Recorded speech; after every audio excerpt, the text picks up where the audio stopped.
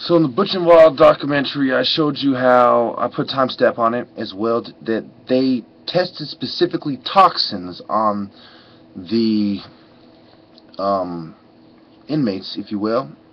and that there were black inmates among them and people from all different nationalities to fully cover the spectrum of the human races, because they were concerned with race and biological warfare and toxic chemicals. And that evolved into the pesticide industries and the pharmaceutical companies like Abbott, like Pfizer, that deal with toxic